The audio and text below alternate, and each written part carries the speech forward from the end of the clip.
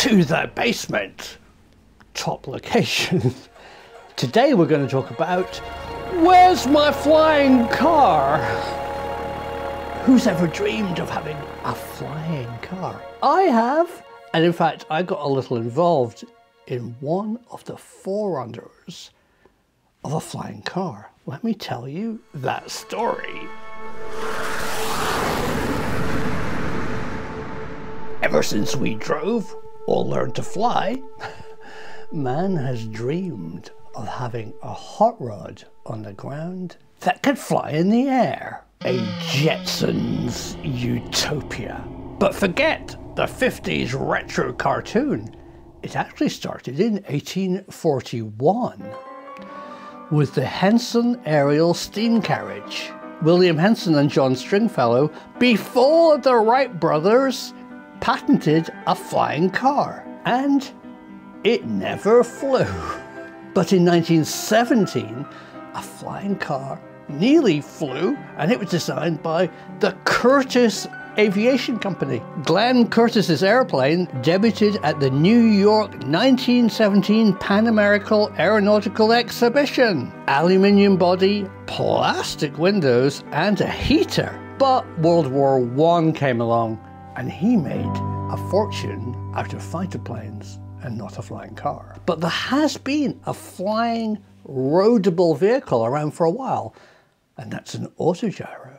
This is the 1923 Pitcairn PCA-2. Autogyros are the true predecessors of flying cars. It was the first rotary wing aircraft to achieve type certification in the United States, and amazingly, in a promotional stunt, landed on the White House lawn. And then we had some weird ones. How about this? The 1937 Waterman Aerobeel. Waterman's modified 6-cylinder upright Studebaker was built in 1937.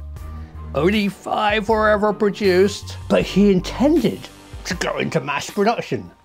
Never happened. And this is a classic, the 1947 Convair car. The Convair car is not a hoax. It actually flew in November 1947. A 1-hour demonstration flight ended due to lack of fuel, and an emergency landing destroyed the car.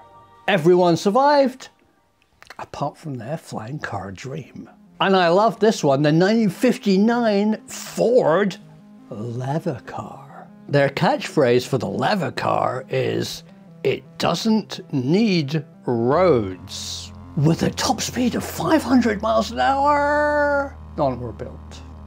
And this is one I've sat in, the 1966 Aerocar, and it really works. I've seen it flying, and occasionally they come up for sale, so you could get one. And this is Paul Moeller's true Jetsonmobile.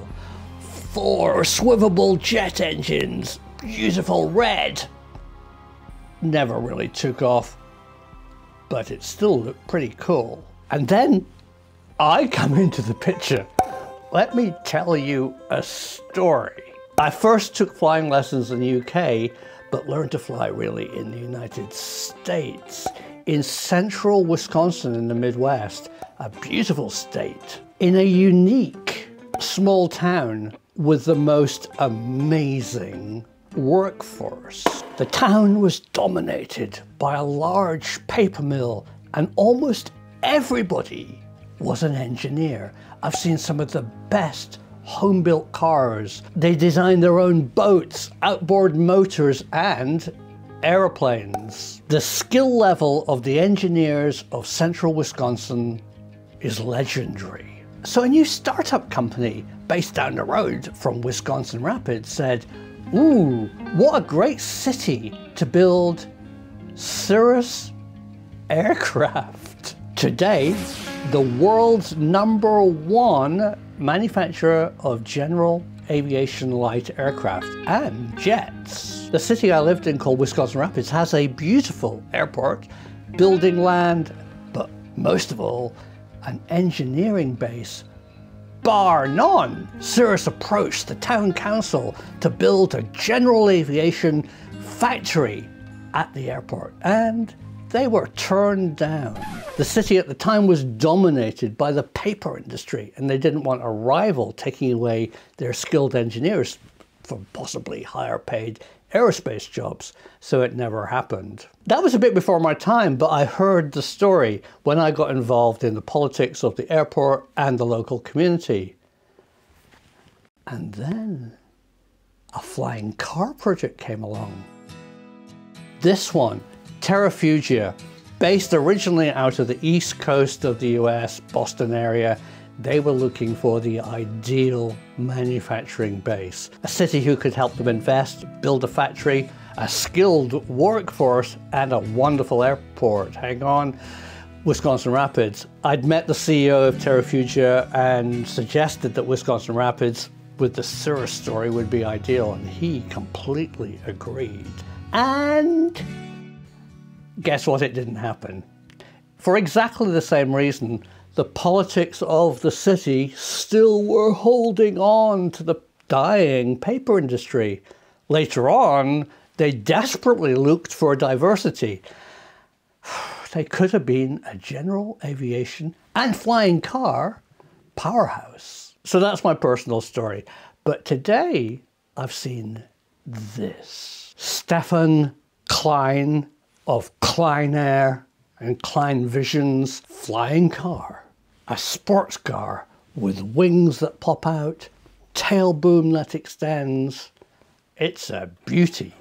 Just watch this flight.